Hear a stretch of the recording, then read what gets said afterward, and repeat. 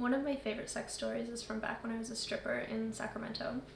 I used to work at this little club in a warehouse district, so it was very small and it didn't get a lot of people, but it got a strong clientele, and so one guy would come in and he'd spend as much money as 20 guys might spend in a night shift. So this story happened on one of those days. I remember specifically it was a Wednesday. It was like the deadest time of the week.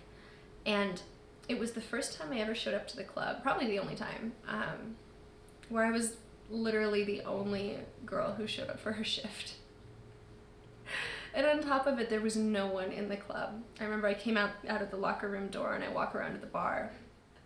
The whole place is empty. Like, even the manager, he went and he hid in the office because there was nothing to do. The bartender, I don't know, she was like restocking or something. It was just completely dead quiet, and I was like the only living soul in this club.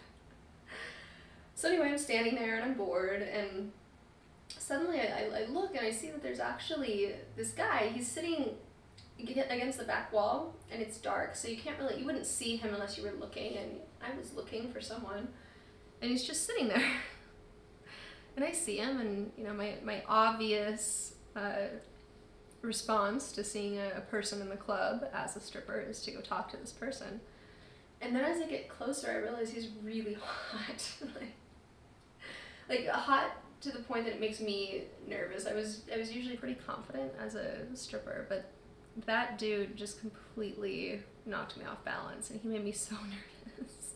He pats his lap and motions for me to sit down, and so I sit down, and I'm totally tongue-tied, and I have no idea what to say. And there's this like pheromone thing that I start reacting to with him, and he just turns me on so much. I don't know what it was about him, but I couldn't do anything other than fixate on how hot he was. And next thing you know, I'm sitting on his lap and I'm dripping wet. Well, I didn't want him to know that I'm wet, so my solution is to give him a free lap dance. So I'm not sitting on his lap anymore.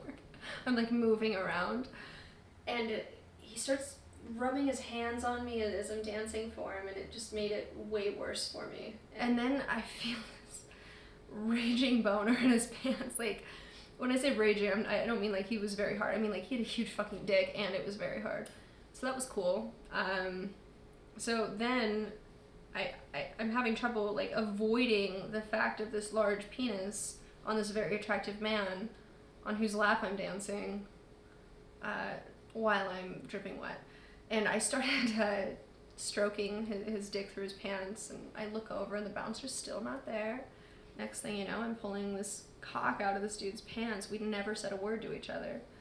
I was just so drawn to this dude's dick, and I jumped on it and we're fucking, and then I feel like I can't get enough of this, and then I shove it in my ass and we keep fucking.